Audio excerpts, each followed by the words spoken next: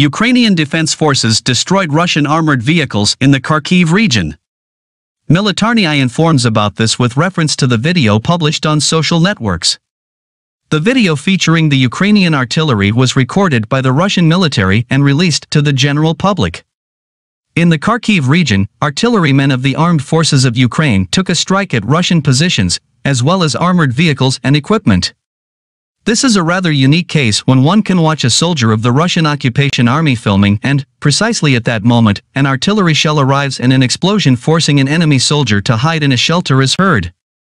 Judging by the video footage, Russian troops lost several T-80BV tanks, an armored personnel carrier, possibly MTLB, and a variety of vehicles.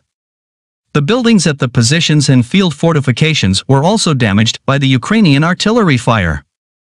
After the successful work of the armed forces of Ukraine, several units of enemy equipment were destroyed, and part of the armored vehicles have burned. Previously, the Ukrainian armed forces repulsed the attack of the Russian military in the Kharkiv region. Russia's occupying forces were trying to enter the recently liberated settlement. The Ukrainian military intercepted the Russians on the road and neutralized an armored vehicle column of the invaders. During the battle, Ukrainian forces destroyed a modern Russian T-90M